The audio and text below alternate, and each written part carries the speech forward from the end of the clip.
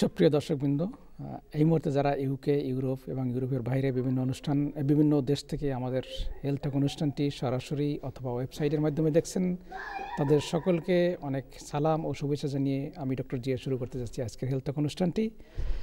যথারীতি আমাদের অনুষ্ঠানে আজকেও একজন বিশেষ গেস্ট উপস্থিত আছেন, তার সাথে পরিচয় করিয়ে দেওয়ার আগে জানিয়ে দিতে চাচ্ছি যে আমাদের আজকের টপিক হলো common joint pain or problems. Mainly আমরা পেইন নিয়েই কথা বলবো এবং আমাদের সাথে যিনি আছেন উনি একজন consultant orthopaedic surgeon, doctor Amitabh Datta. দাদা, থ্যাংক ইউ ভেরি মাচ আমাদের অনুষ্ঠানে আসার জন্য। Good afternoon. আসলে দাদাকে আমরা এতে পূর্বে বেশ কয়েকবার আমাদের অনুষ্ঠানে পেয়েছি এবং ওনার কাছ থেকে আমরা মূল্যবান কথা শুনেছি এবং আপনাদের প্রশ্নের জবাব উনি দিয়েছেন। তো আজকেও আপনারা জয়েন্ট পেইন নিয়ে, যে কোনো জয়েন্টের পেইন নিয়ে আপনারা প্রশ্ন করতে পারবেন আমাদের অনুষ্ঠানে, আমরা সরাসরি উত্তর দেওয়ার চেষ্টা করব। আসলে প্রিয় দর্শকবৃন্দ, আপনারা জানেন যে আমাদের অনুষ্ঠানটা কিন্তু আমরা এইভাবে সাজিয়েছি যে আমরা কিছুটা আলোচনা করি এই কমন প্রবলেমস নিয়ে, তারপরে আপনাদের কাছ থেকে কোশ্চেন আমরা আহ্বান করি এবং আপনারা কোশ্চেন করেন, আমরা উত্তর দেই। সাধারণত আমাদের যারা বাংলাদেশি কমিউনিটি যারা লন্ডনে আছেন অথবা লন্ডনের বাইরে আছেন, অনেকে অনেক সময় তাদের সমস্যাকে সুন্দরভাবে সাজিয়ে গুছিয়ে অনেক সময় তাদের কিছু দর্শক যাদের জন্য একটু সমস্যা হয়ে যায় জিপির কাছে বলা, তো আপনারা আমাদের কাছে প্রশ্ন করবেন, আমরা আরেকটু সুন্দরভাবে চেষ্টা করব আপনাকে অ্যান্সার দেওয়ার জন্য এবং উপদেশ দেওয়ার জন্য মেইনলি। কারণ আমাদের অনুষ্ঠানটা হলো ডাইরেক্ট ট্রিটমেন্ট না, এটাকে আমরা কিছুটা উপদেশমূলক অনুষ্ঠান হিসাবে আমরা ট্রিট করি। এই কারণে যেহেতু অনুষ্ঠানে অনেক সময় আমরা অনেক কিছু বলতে পারি না, অনেক মেডিসিনের নামও বলা যায় না, সেই জন্য আমরা উপদেশ দেই কোথায় কিভাবে আগালে আপনারা ভালো ট্রিটমেন্ট পেতে পারেন, সেইটি আমাদের মেইন টার্গেট। তো প্রিয় দর্শকবৃন্দ, আর কথা না বাড়িয়ে আমরা অনুষ্ঠানে চলে যাচ্ছি। তো আজকে আমি শুরুতেই আমাদের যিনি গেস্ট ওনাকে প্রশ্ন করব, আসলে পেইন কমন কোথায় কোন জয়েন্টে বেশি হতে পারে সেটা এবং কেন হতে পারে সে নিয়ে আমরা শুরু করব, তারপরে আপনাদের কোশ্চেন আমরা আহ্বান করব। জি দাদা, আমি জাস্ট জানতে চাচ্ছিলাম যে কমন পেইন আসলে সবচেয়ে বেশি কোন সমস্যা নিয়ে রোগীরা আপনাদের কাছে যায়? আমরা বলি কি, যেটা ইদার ট্রমা নিয়ে হয়, না হয়তো নন ট্রমা। তো ট্রমা নিয়ে they are usually young people, say sportsmen and things. So they come mostly with knee problems. Knee is the most vital common part. It's the most important and most common. So they come with acute trauma or they come with chronic trauma. যে football players হয়, rugby players হয়, এসব। আর যারা আমাদের কাছাকাছি আমাদের army personal আছে যারা খুব দৌড়ি করে, এসব করে, athletes and all that. So that is one common area. তারপরে নন ট্রমা এরিয়া হচ্ছে arthritis, osteoarthritis, rheumatoid arthritis. So osteoarthritis, knees and hips are common. Kintu other things like rheumatoid arthritis can affect small joints, can affect shoulders, upper limbs, spine and all that. So knee joint, as you mentioned, that knee joint problems, এটা যারা trauma ক্ষেত্রে খুব common, অথবা নন ট্রমার ক্ষেত্রেও arthritis বললেন, osteoarthritis, এটা যেটা হয় আবার রিউমাটয়েড আর্থ্রাইটিস, সবের ক্ষেত্রে যদিও রিউমাটয়েডে স্মলগুলো বেশি এফেক্ট হয় ফার্স্ট, তারপরে প্রোগ্রেসিভ হয়, স্মলগুলো বেশি এফেক্টেড হয়। তো এই যে জয়েন্টে যদি পেইন হয়, এক্ষেত্রে আপনাদের আসলে কি অ্যাডভাইস কি দিয়ে থাকে যে আচ্ছা নি জয়েন্ট রিজনের হলো পেইন, এবং কোন ক্ষেত্রে ট্রমাটার ক্ষেত্রে কি অ্যাডভাইস দেবেন অথবা আর্থ্রাইটিসের ক্ষেত্রে কি ধরনের অ্যাডভাইস দিতে পারেন আপনারা? Trauma ক্ষেত্রেতে what we do is we have to obviously get a very clear-cut history. To try and find out where the damage is. And it's we may take x-rays, we may do MRI scans, and quite often we find some tear, either in the ligament or in the cartilage, and by the time the patient actually comes to us, it is almost always a surgical solution, because they have already been treated by the GPs. Maybe lots of painkillers and everything. Yes, and exercises and physiotherapy, lots of things. So by the time they come to us, most of the conservative is failed. Is already been exhausted. Yes. So we are quite we are almost ready to do something more actively. So if an MRI scan hasn't been done, we usually ask for it. And then what we do very, very commonly is a keyhole operation. So we look inside and we trim or we repair and that sort of thing. And then that's followed by physio. So that is the most common pathway that a trauma person would go through after coming to the orthopedic surgeon. প্রিয় দর্শকবৃন্দ, আসলে দাদা Bangla English দুইটাই বলতে পারেন, কিন্তু বাংলাতে একটু সমস্যা হয় যদিও, সেই জন্য ইংলিশ বলছেন, অসুবিধা নাই। আপনাদের বুঝতে সমস্যা হলে আমি আবার ওটাকে ট্রান্সলেট করতে পারবো। আমার মনে হয় যারা দর্শক তারা অবশ্যই ওনার ইংলিশ বুঝছেন, এবং যদি উনি বাংলিশে বলছেন মানে বাংলা ইংলিশ মিক্স করে তো আসলে উনি বলেন যে আসলে ট্রমা নিয়ে যারা আসেন, প্রথমে নি জয়েন্টের প্রবলেম, উনি নি জয়েন্টের কথা মেনলি বললেন, যে ট্রমা নিয়ে যারা আসেন তাদের আসলে প্রথমে হয়তো তারা অনেকটা চিকিৎসা করিয়েছেন অথবা জিপির সাথে যোগাযোগ করে মেডিসিন অথবা physiotherapy what ever it is.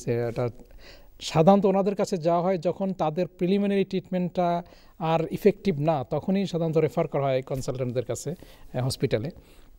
এবং ওনারা তখন হয়তো আরও যদি এমআরআই করা না থাকে এমআরআই করেন, অথবা অন্য যে এক্স রে দরকার হলে এক্স রে, বা অন্য কোনো ইনভেস্টিগেশন যদি দরকার হয় যে trauma associated with joint problems other things maybe, ট্রমার সাথে হয়তো অন্য কিছুও থাকতে পারে, হ্যাঁ হতেও পারে, হয়তো ট্রমাটা অ্যাগ্রাভেট করলো কিন্তু আন্ডারলাইং ডিজিজ এখানে রয়ে গেছে।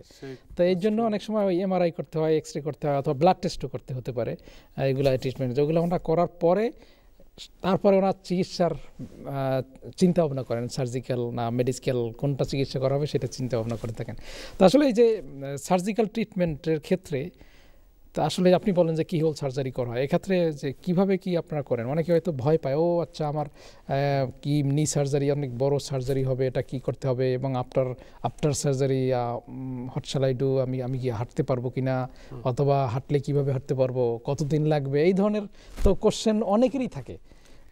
সেটা ক্ষেত্রে আপনি কি বলবেন? যে আর্থ্রোস্কোপি হচ্ছে একটা ভেরি মাইনর প্রসিজার, তো ভয় খাওয়ার কোনো ওই নেই। In fact, we do tell them that you're coming in and going the same day. It's done as a day case procedure. So you come and it is usually 20 to 30 minute procedure. Oh, that could be quick. And generally we do it under a short general anesthetic. And it's the incisions are only very small. It's just 1 to 2 centimeters. এটা কি local দিয়ে করা যায় না? Actually করা যায়, কিন্তু very rare. Oh, acha. Short GA hoche much more common. Much more common. Comfortable as well. Yeah, comfortable, and we need relaxation. Right. Jodio, even if you give local, the camera has to go inside quite deep. So sometimes we give spinal anesthesia sometimes, or we give we can give a lot of local anesthetic. Kintu much more common, 99% of the time, it is going to be a general anesthetic. Short general. But they recover from it within 1 hour or so, 1 to 2 hours maximum, and they go walking home. Oh, that's good. Yes, they don't even nowadays need crutches. They're actually going walking home. তো আরো ভালো। Of course. তার মানে তো চিন্তা করার কোনো সুযোগই নাই যে আসলে অপারেশনটা খুবই কঠিন হবে কিনা, খুবই সমস্যাজনক। Majority of time they only do little stitches, one here, one there. কি হোল সার্জারি তো খুবই টাইনি। দেখি আমরা কলার অপেক্ষা করছেন, হয়তো আমরা দেখি প্রথম কলে চলে যাই, তারপরে আবার আসবো ইনশাআল্লাহ ডিসকাশনে। হ্যালো কলার, আসসালামু আলাইকুম। ওয়ালাইকুম আসসালাম। আসসালামু আলাইকুম। ওয়ালাইকুম আসসালাম। জি বলুন। জি বলুন। বেদনা সম্বন্ধে কইরাম যে পাওয়ার মাঝ আঁঠুর মাঝে আমার কয়েকদিন ধরে বাক্কা বেদনা, আর আঁঠু এখন ফুলি যায়। যেটা কি কতটা দেখাইলাম আমি, ডাক্তারও গেলাম, তারা কয় আর্থ্রাইটিস। কোন হাতের কোনখানে ব্যথাটা করে? পাওয়ার আঁঠু। কোনখানে, কোন জয়েন্টে এটা? আঁঠু উপর জয়েন্ট। মানে ইসে অ্যাঙ্কল জয়েন্টে নাকি ওই রিস্ট জয়েন্ট? মানে এই যে আমি যেটা দেখাচ্ছি এইটাই, এইখানে না এইখানে, মানে হাতের কাছে নাকি ওই উপরের দিকে? হাতও না, পাও। পায়ের হাঁটু? ও পায়ে হাঁটু। জি। ও আচ্ছা, পায়েতে আর হাঁটুতে ব্যথা করছে। এটা কতদিন থেকে? 2 বছর যাবত। ও 2 বছর। আপনি ওই পেইন কিলার তো খাচ্ছেন মনে হয়? জি। তা কাজ হয় না? যে কমে ফুলি যায়, আঁটু ফুলি যায়, এটা লাগে কথা বুঝতাম তারা। আচ্ছা, আপনি জিপি আপনাকে বলছে ডায়াগনোসিসটা কি?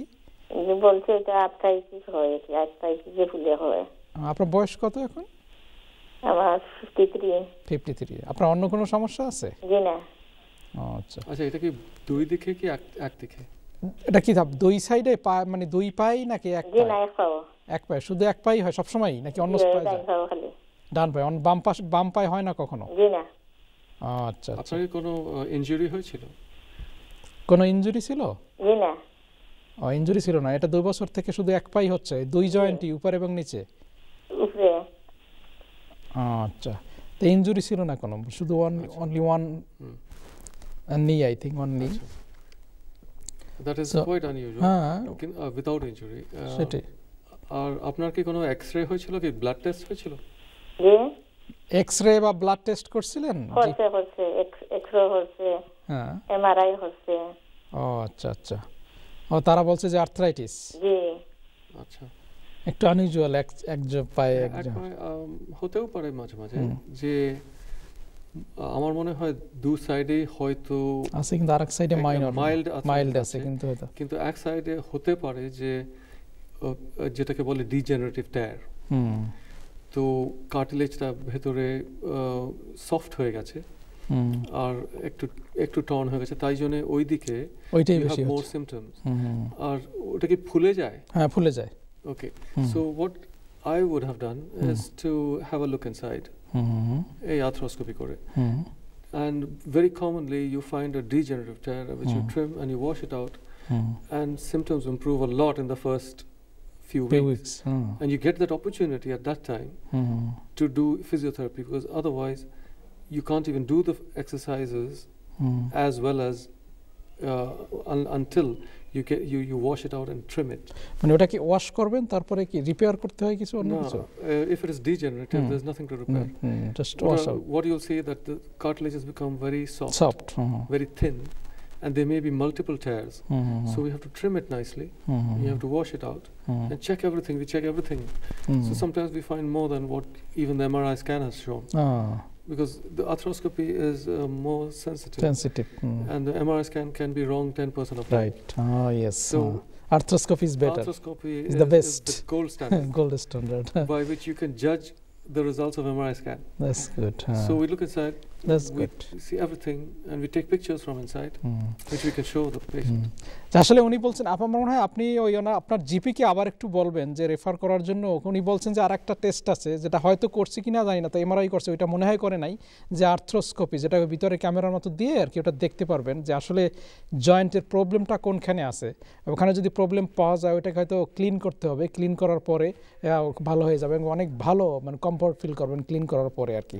তো এই জন্য আপনি বলবেন একটু জিপিকে যে আবার যেন আপনাকে একটু অর্থোপেডিক সার্জনের কাছে রেফার করা হয়, তাহলে হয়তো আমরা আবার আর একটা টেস্ট করে দেখবেন যে সমস্যাটা কি। আমরা অ্যাকচুয়ালি 3 কোয়েশ্চেন জিজ্ঞেস করি এই সব সিচুয়েশনে। একটা হচ্ছে, তো আপনি বলেই দিয়েছেন যে ওটা সোয়েল করে মাঝে মাঝে, আর একটা হচ্ছে ডাজ ইট গিভ ওয়ে, মানে while walking suddenly ওটা কোল্যাপস করে গেল, সেটা হচ্ছে গিভ ওয়ে। আর একটা হচ্ছে লকিং, যে পাটা সাডেনলি পুরো স্ট্রেটেন করতে পারছে না, মানে মাঝে মাঝে স্ট্রেটেন করতে, আর একটু শেক করলে স্ট্রেটেন হয়ে যায়, সেটাকে বলে লকিং। তো giving way, locking or swelling, recurrent swelling almost certainly leads to a torn thing or something like a loose body inside. তো সেটা আসলে ওই পরীক্ষার মাধ্যমে, মানে ওটা তো কোশ্চেন করলেই তখন then we are almost sure যে আমরা এই কোন লাইনে চিকিৎসায় যাব আর কি হোল করতে হবে, যেটা মানে ধন্যবাদ। আমরা দেখি নেক্সট করে যাচ্ছি। হ্যালো কল, আসসালামু আলাইকুম। হ্যালো, জি আসসালামু আলাইকুম। ওয়ালাইকুম আসসালাম, জি বলুন। জি, আমি একটা কোয়েশ্চেন করতাম। আমার একটা 15 বছরের মেয়ে, জি, উনি একটা স্লিপ ডিস্ক ওকে লোয়ার ব্যাকে হয়ে গেছে, যে L4 L5, and এখন 2 বছর 2.5 years ধরে এইটা হইছে। কিন্তু ওরা ডাক্তারে এমআরআই করছে, সবকিছু করছে, 4টা ইনজেকশন দিছে ব্যাকে, মানে পেইন আসছে পরে আর কি। একটা দেওয়া পরে আর কয়েকদিন যায়, 2-3 মাস যায়, পরে আরবার আসে। তো ওরা টেম্পোরারি একটা মেজার নিছিল আর কি, যে ব্যাক পেইন যদি এইটা চলে যায় তাহলে অপারেশন করতে হইবে না। কিন্তু এখন আমার মেয়ের এইটা আরেকটা লাস্ট ইনজেকশন দিয়ে দিছে, যে নাম্বার 4, বাট এইটা কিছু ভালো হয়েছে, কিন্তু এখনো পুরা মতে পেইনটা যায় নাই। এটা কি স্টেরয়েড ইনজেকশন মনে হয় নাকি? এইটা যারা বলছে যে স্লিপ ডিস্ক হয়ে গেছে। না, এই ইনজেকশন তো স্টেরয়েড ইনজেকশন দিছিল নাকি? এইটা সিটি গাইডেড একটা ইনজেকশন দিয়ে দিছে। এইটা মানে ওর নার্ভ একটু পেইন হয়, পায়ে ব্যথা যায়, তো এইটা আবার মানে হাঁটতে অনেক অসুবিধা হয় ওর। আচ্ছা, বয়স কত? সব সময় পেইন থাকে, কিন্তু ওরা বলছে যে যদি এইটা কাজ করে না তাহলে অপারেশন করতে হবে। আচ্ছা, আমি জানতে চাই যে এই অপারেশনটা কতটুকু সাকসেসফুল হবে, বা অপারেশন করাইলে কি আমার মেয়ের এটা ভালো হবে। জি, আপনার মেয়ের বয়স কত এখন? 15 বছর। 15 বছর। জি, স্লিপ ডিস্ক 15 years খুব ইয়াং অ্যাকচুয়ালি, আনইউজুয়াল। সো এই ক্ষেত্রে অপারেশনের সাকসেস রেটটা কি রকম? হ্যাঁ, এটা হচ্ছে আরো কিছু কোয়েশ্চেন জিজ্ঞেস করতে হবে যে পায়ের দিকে কি কোনো পেইন যায়? আর কি পায়ের ব্যথা সব সময় একটা ব্যথা আছে। দুটো পায়ের দিকে কি একদিকে?